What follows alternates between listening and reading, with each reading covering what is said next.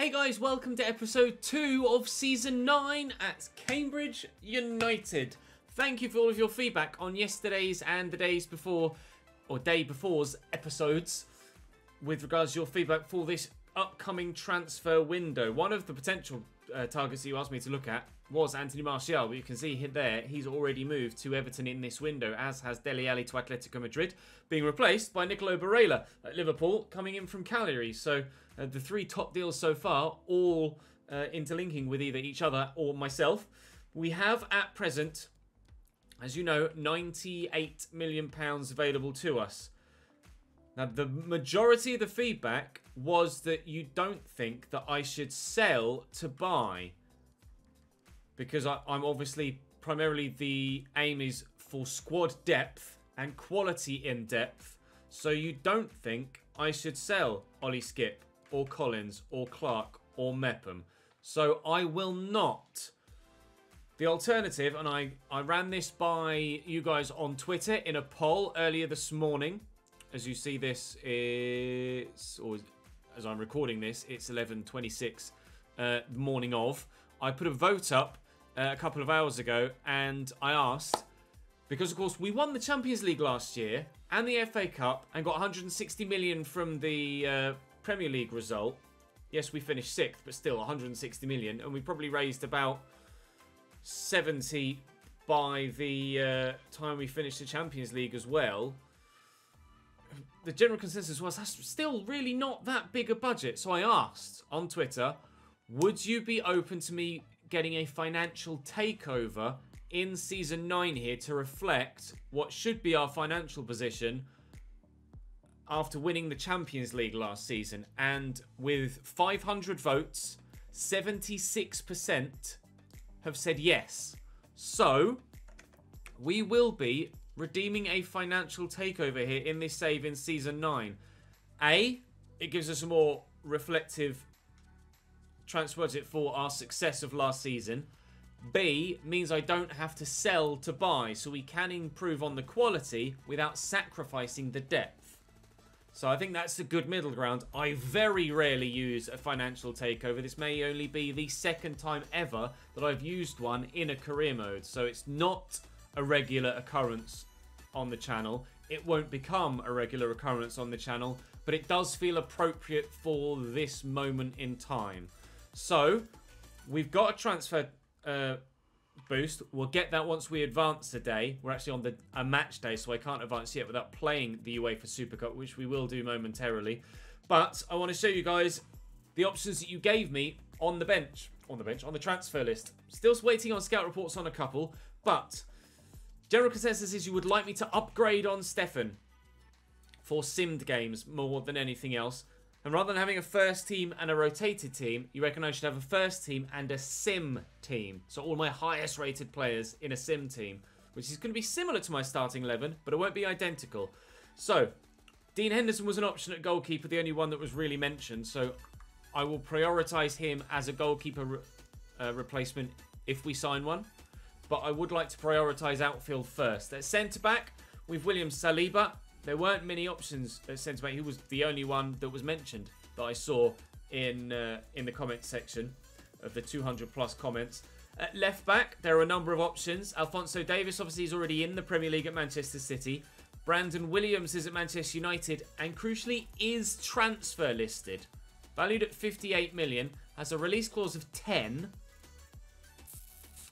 I could cheat and redeem that, but I'd feel really cheap doing so, and I don't think I will. But I would be open to signing him, and because he's transfer listed, we could still get him cheaper than his current value. But I think doing that release clause is a bit too much. We did it with Sander Berger because it wasn't quite so disparate, it wasn't quite such a gap between release clause and overall value, but that's a bit much, I think. But Brandon Williams I am open to getting at left back. And actually, one thing that was mentioned, we could use, obviously Wilson is my current left back, and I can't remember his name. My right back is my current right back, Pedro Sarazol or something like that, isn't it? Why if I not remember my own player's name? Perez Sayol, there we go. Perez Sayol is my current right back. Now Wilson is right-footed, So it was suggested that we could use Perez-Seal as still my starting right back, have Wilson as my backup right back, sign a new starting left back, and potentially a backup left back too. That is something I would be open to doing. So Brandon Williams would come in as my starting left back, and then potentially we'd sign someone like Theo Hernandez, who's probably going to be a little bit lower rated. Reguilon is at Arsenal as well, and 30 years of age at 60 million, at 86 rated, and he's going to be cheaper than the 60 million for Brandon Williams, so that could be a genuine option as well. Angelino is still at Manchester City, probably going to be early 80s, but would be good enough for a backup. Not sure how expensive he's going to be right now, so we do have plenty of options at left back. Brandon Williams is transfer listed, so he's probably the priority at this stage. With regards to the winger role, there's Serge Gnabry at Manchester. A number of the players on this list are all, annoyingly, at the same clubs. All somehow made their way to the Premier League. Serge Gnabry is valued at £28 million. For an 85 rated player, I'm not sure. An 85 rated player who's that versatile, I'm not sure I can turn that option down. I'd be very keen on signing Serge Gnabry, quite cheap. Daniel James, I'm waiting to see how highly valued he is now. Bukayo Saka was a very popular option. You guys were really keen on Bukayo Saka as a left back and or left winger. Unfortunately, his defensive stats really aren't that good. But if I started to heavily train them, it could be an option. Again, really lowly release clause, which is frustrating. But I would go for a bid around about his value or just below. He's transfer listed too, I believe. There's Pedri at Barcelona. Also transfer listed. Obviously, wouldn't be able to be utilised as a left back. But, I mean, I could sign Brandon Williams as my first team left back, and then Saka as a backup left back. It depends how much money we get from this financial takeover. Thiago Almada can play on the left-hand side of midfield. I imagine he's going to be very fast. He's a cam by default, but has a number of good traits. And I could use him in my Sim 11 while still maintaining Jack Rolls in my starting 11 at cam. That could be something we could work around. Again, not sure on his valuation yet.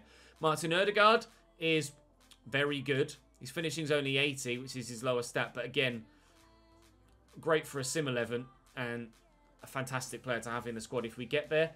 This guy, Gonzalo Mazzacco. Lionel Messi regen. Right wing striker centre forward. 5-star, 5-star. Looks like physically he's going to be phenomenal. But I'm not sure what his overall or value are going to be. If it's anything like the Ronaldo regen, which is also on my list, then he's going to be bloody pricey. Callum Hudson-Odoi is also an option for out wide, as per your suggestions. He too is relatively middle range with regards to his pricing. You'll see why I say that's middle range in a moment. Trincao, probably Trincao actually. Francisco Trincao. Not sure what his value is. About 60 as well. Don't know anything of him, but 88 rated at Braga would certainly be a step up to come to a club like me. Could genuinely be an option. We'll go to the Ronaldo regen last. Joshua Zirkzee was an option at striker to maybe potentially move Abadia out wide. It's not something I'd want to do really, but it was an option suggested, so I'm showing you that I've seen it and acknowledging it. Christian Pulisic was a popular option as well for the left-hand side of midfield. 86 rated. Good dribbling and good ball control, but outside of that, technically not that impressive, despite an 86 overall rating. Gabriel Martinelli is transfer listed. And 90 finishing on him too. I think Martinelli might be the go-to for the left side of midfield. Ansu Fati is also available. He's also expensive at 80 million. Could cost me over 100. And he's on 190 grand a week, but does look decent. So, as things stand, I'm looking at Brandon Williams and I'm looking at Gabriel Martinelli as my two main signings this season. And then maybe we wait till January to make another one and see how just those two signings make a difference to our side. I may sign, depending on how much money we have and or have left, I may sign a rotation wingback as well. And maybe look to still sell someone, but one of the lower rated players for a minimal fee. Ronaldo regen. Bruno Alexandre Vazim Miranda at Hellas Verona. 2-star skills, 3-star weak foot. High-low work rates. Very good physically. 92 strength along with that pace, agility and balance. Really strong technically as well. His finishing could be better. His passing could be better. But 99 curve. Technical dribbler trait as well. Are you ready? £137.5 million valuation. That's why the other 60 or 70 million pound players I said were mid-range. And I expect Mazzacco as Messi's regen to be about the same. We will find out in due course. At present, we have the UEFA Super Cup today and then Liverpool at the end of the week. And then Brighton and Tottenham to end the month. I am expecting a Carabao Cup game to come in either this week or this week. So we shall play it by ear. We'll play Liverpool and Manchester United today, at least. And then we'll wait and see what happens with the Carabao Cup as to what we do from there. But I think to start, I am going to try and get Brandon Williams in right away. I am going to try and get that deal done right away. So they reckon I can bid about his valuation. I won't go for that cheeky release clause. But we should be able to get him for a decent amount. I wonder if I could swap someone. Would they be interested, perhaps, in someone like Sweeney? The answer is no. What positions are they looking for? A midfielder, a winger, or a striker? I will try. I do have the option to potentially utilise players in those other positions as part of a swap deal. Let's try other position, winger-wise. You guys weren't keen on me selling Ethan Clark. I will offer him though, but it is a no. And then midfielder-wise, Palomino. They open to Palomino? No, they might want someone a little bit high quality. Needs and budget, yeah. Offer other player. I could try Ollie Skip, but no, they're not interested in him either. Okay, just a transfer fee then. Well, I'll offer below valuation and see what they say. That is a bit cheeky to go in at 45. But they are willing to negotiate to about 50, which is significantly less than what his value is. So I'll go in at 48, 10 million below value, and they should accept that, and they do. Big potential moves. What's he on a week at the minute? 120 grand, which is sizable. Sizable. But hopefully we can get him to sign for something a little bit less, maybe about 120 grand. Wait and see. 4-year deal. We're probably going to do at least one more season. Well, obviously we'll have this season, and we might have a season 10 as well. No release clause is fine by me. Depends what we win this year. Salary-wise, would you be willing to accept 100 grand and a £400,000 signing-on fee? Banging. We have a new starting left-back to play against his former team in his very first ever game in this next fixture. Brandon Williams is in to play against Manchester United for the UEFA Super Cup. Yes, please. Delighted with that. We'll wait and see what the how much money we have left from the financial takeover after we've played this game. But that's one signing done, and a very pleasing one too. Brandon Williams will make his start and his debut in the UEFA Super Cup. Drop the video a like if you're enjoying and you planning on watching the remainder of this series. Make sure you subscribe so you don't miss out and hit that notification bell to ensure you definitely don't miss a video. And for now, let's jump in and try and win some silverware, which we weren't able to do in the Community Shield last time out. Manchester United's lineup: Pereira in goal, Sacco, Maguire, Fernandes and Bailly at left back for them now, Galbraith and De Jong, Jack Clark, Pereira and Chong, with Belotti at striker. As was the case with the game against Chelsea, not their strongest lineup they could put out, but it is actually slightly stronger than the Chelsea one. And to be fair, Chelsea did beat me, so I definitely have to improve here. Brandon Williams gets his first touch of the ball early on, just trying to settle those nerves in his first game. I will actually change some of the squad numbers as well. You guys did ask me to do that, and I haven't to this point, but I will give Don Brown the number 8, and Sander Berger can drop to the number 6. Rolls will still be my number 10 for the time being. We are contemplating bringing in another cam that's higher rated to start either ahead of Jack or to be used in a Sim 11 and off the bench.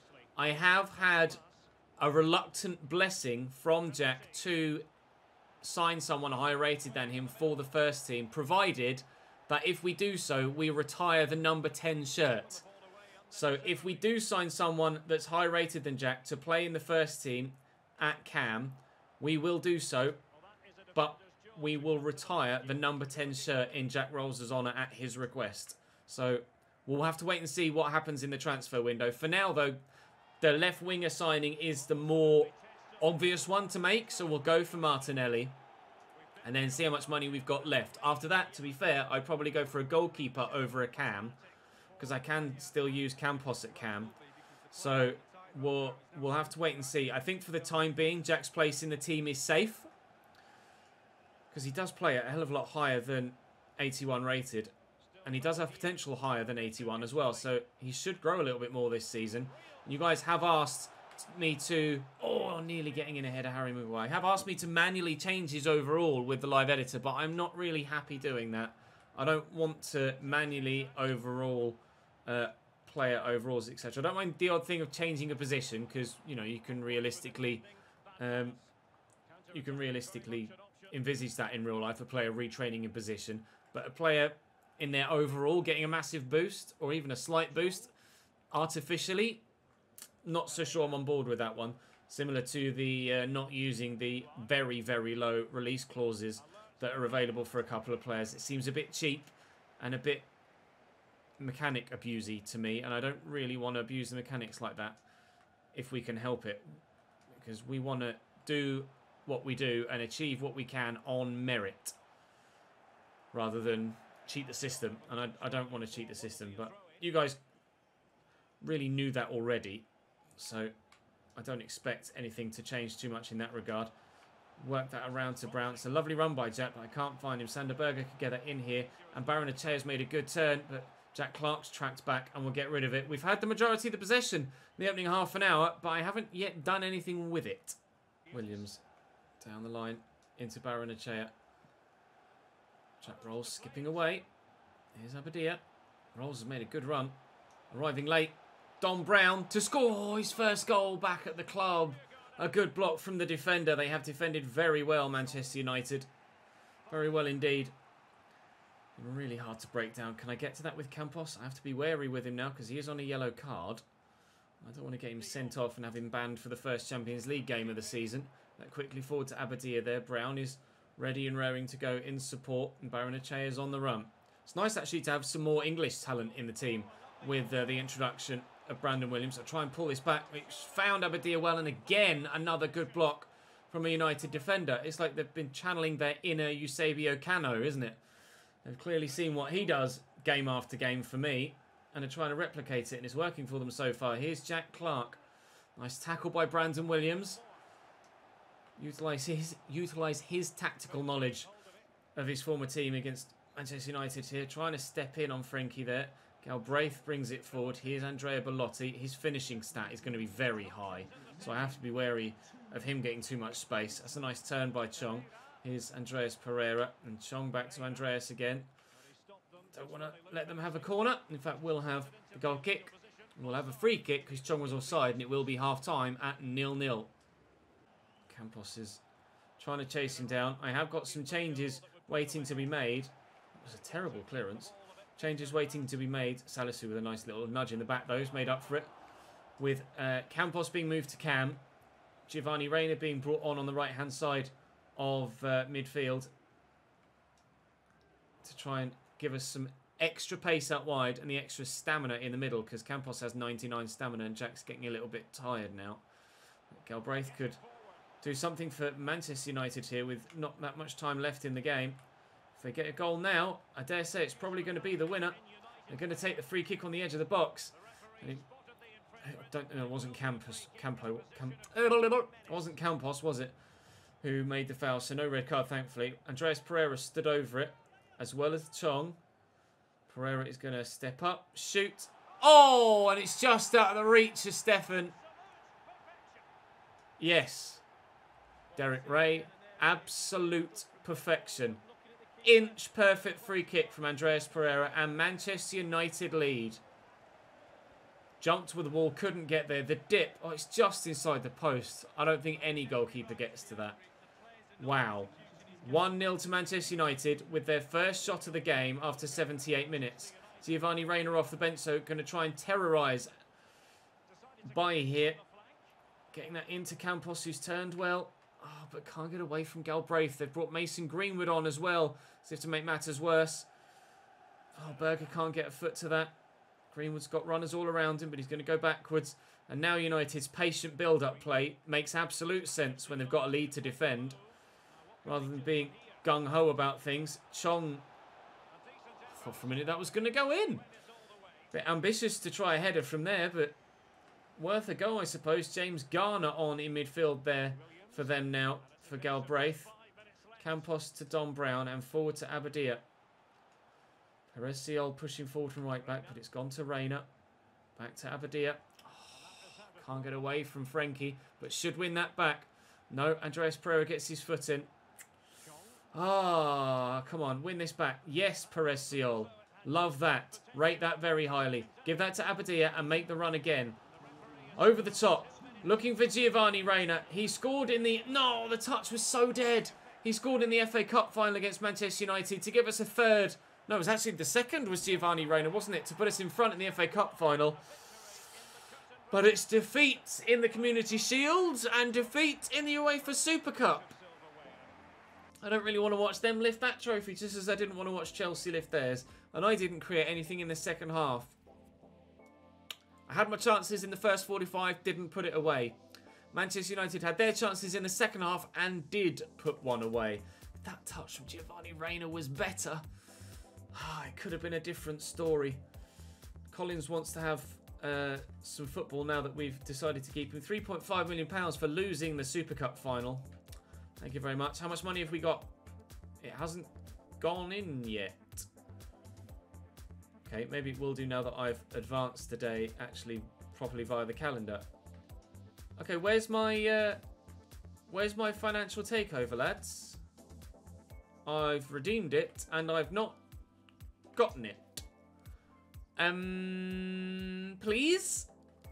Please, can I have some money? Okay, not sure about that. Not sure why I haven't got it at all. We'll go into this game against Liverpool then with that same 11. That's what I might do. Is start Reina on the right-hand side and Campos at cam. Sorry, Jack, just to see what it might be like. I feel a bit harsh doing that, but just see what it might be like. Right, actually, let me go and adjust some squad numbers as well, and then we'll jump into the game against Liverpool. And I might have to redeem another financial takeover to actually get it to work. Liverpool starting 11. Alisson back between the sticks for them. Trent, Vandenberg, Matip and Klosterman. Dani Olmo, Barella and Bruno Fernandes. Barella, a new signing, obviously. Salah, Gabriel Jesus and Nigeria on the left. Gabi Jesus signed from Tottenham last season, obviously, for Liverpool. Always tended to do very well against me for Tottenham, so I expect him to be just as difficult a challenge for Liverpool, especially with players like Mo Salah alongside him. Thankfully, the midfield isn't that strong. It certainly is strong, but it could be stronger. And Liverpool only just squeaked 4th place last year. So I would like to think that we're about at their level. And with our improvements to the 11, most notably just the one in defence so far, but hopefully we can get that money situation sorted out and then try and get Martinelli in. We should, fingers crossed, be able to improve quite considerably and be above their level and go for the title this season. I hasten to say, or I'm apprehensive to say, oh, good save.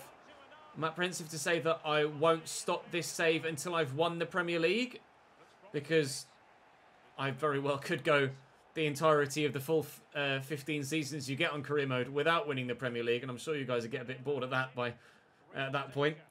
But if I can win the Premier League this year or next year, then I think that would be the end of the series as things stand. We've won the Champions League already. We'll look to try and retain that this year if we can. But the Premier League is the only main trophy left that I would like to win here at Cambridge United before ending the series. So wait and see what we can do. Sander Berger in the way there. Salisu having the strength, I thought, to hold off Matip. Berger not having strength either, and we're having to rely on a number of shot blocks there. But we get away, and Brandon Williams will look for Abadia, who's in behind here. It was poor defensive work from Trent there, getting himself all out of position. And now we've turned well, and we'll pull it back to Brown. And then look for Campos, in at Cam, and onto the score sheet. In the 21st minute, Cambridge 1, Liverpool 0. We have a 100% record in the Premier League so far. After one game, beating Leicester 3-0 yesterday. But now we've scored 4 in the Premier League and are yet to concede. But we are only 20 minutes in and there's plenty of time. Abadia gets it down and under control, and Barrenechea can break away. He's going to go again, Barrenechea, but I can't really find him.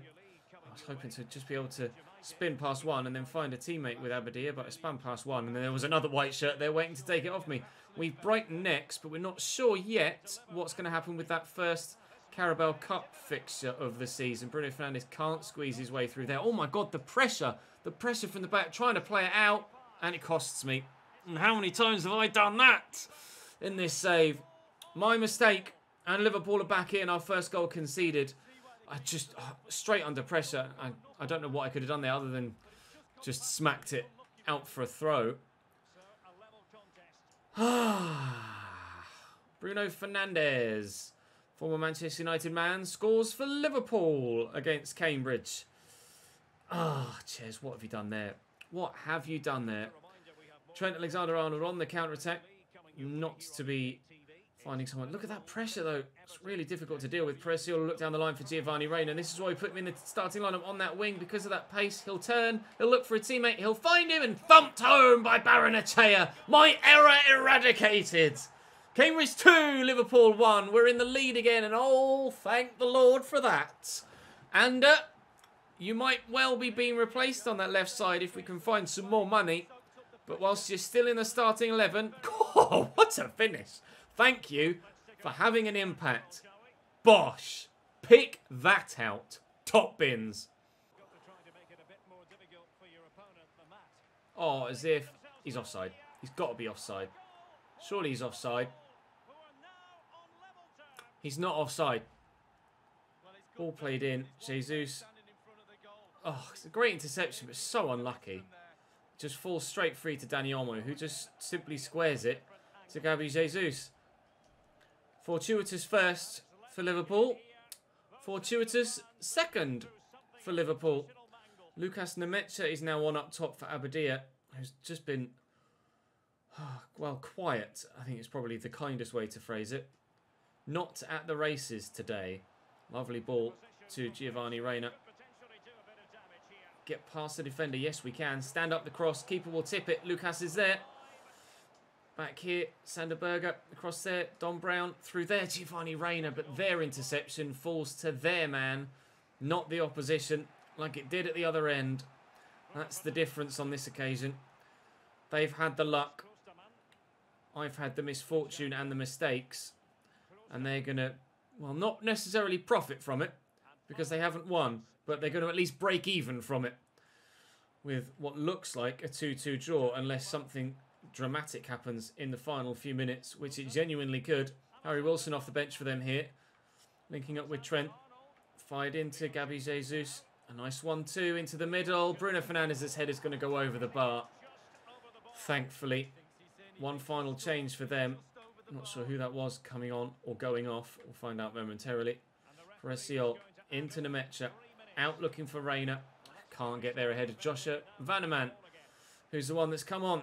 It was he who's entered the fray, and he's had a vital impact, even though he's only going to be on the pitch for a few minutes. And what is Harry Wilson doing in that much space, lads? What are you doing? No, get a block on it. Get rid of it. Ah! What was that? Jeepers creepers. 2-2 is the final result. Oh! That had me little bum all going. I wasn't sure if we were going to lose that in the final few minutes. Oh, dearie me, I certainly wasn't good enough with regards to the amount of chances I created. But, I mean, we were 1-0 and 2-1 up on merit at the time. So lucky with their second, Liverpool. And in fairness to them, they made the most of my mistake for the first. I just should have put it out for a throw. I don't have that in my makeup to just throw possession away like that. But I really should try and add that to my game, because it's clearly costing me goals. We have Watford in the Premier League as our next game. And my thingy's not coming through, is it? My financial takeover's not coming through. I only have one left. I will try.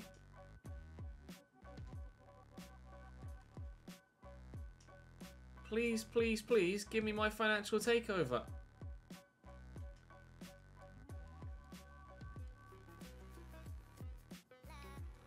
It's broken.